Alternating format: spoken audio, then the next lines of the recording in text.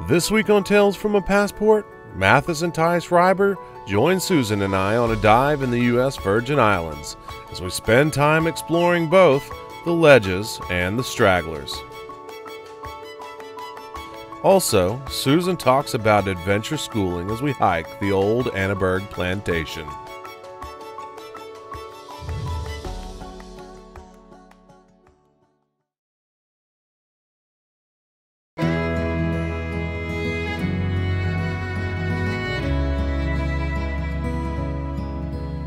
As COVID restrictions have started to lift in the U.S. Virgin Islands and travel has opened up, so has the island's tourist industry.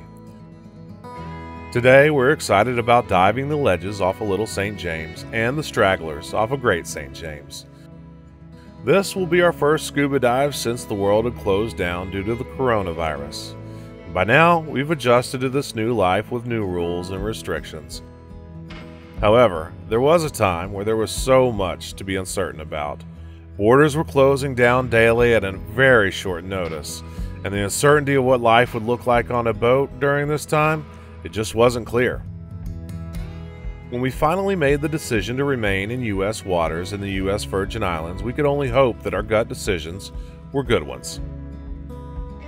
As the events of COVID continued to unfold, we would soon realize that where we were was, in our opinion, the best place in the world to be during this time.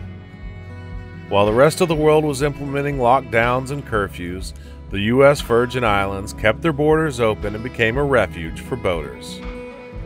Just like the rest of the world, we were required to wear masks, keep a safe social distance from others, and refrain from making non-essential trips to stores for supplies and provisions. The difference was the attitude of the people. There was never a time where we were not able to find items such as meat or toilet paper.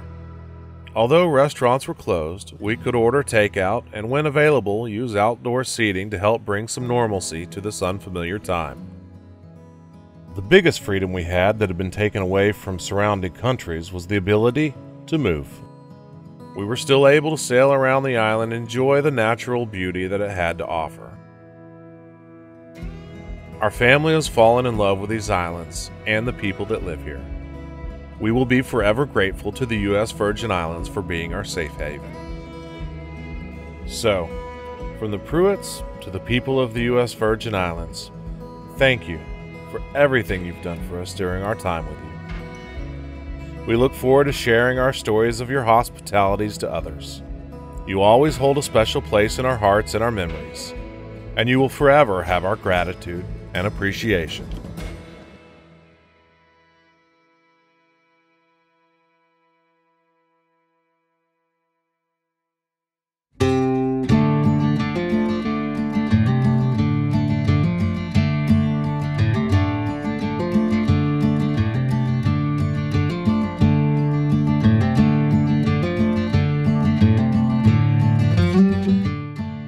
You might wonder, what does boat schooling look like? Sure, we have books, and classes are on our computers. We do book reports, take tests, a lot of the same things my kids did back home in normal school. But one of the benefits of boat schooling is that every day is a field trip. You can make everyday experiences into a learning experience. Like on this day, when we turned a hike into a history lesson, a math assignment, a literature reading, and even a cooking class. And everyone had fun doing it, including myself. I don't think they even realized how much they were learning. Hands-on learning is often the best way to never forget. On this day, we learned about the Annaberg plantation. It was a leading producer of sugar, molasses, and rum back in the 1800s.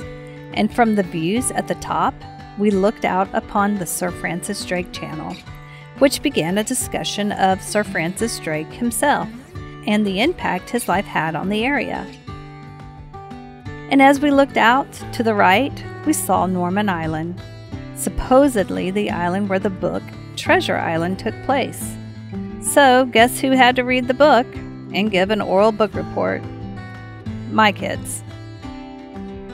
A volunteer guide, Miss Louise, taught us how the plantation workers would make fresh bread. and we even got to sample some. All you have to do is look around, and there are learning opportunities everywhere.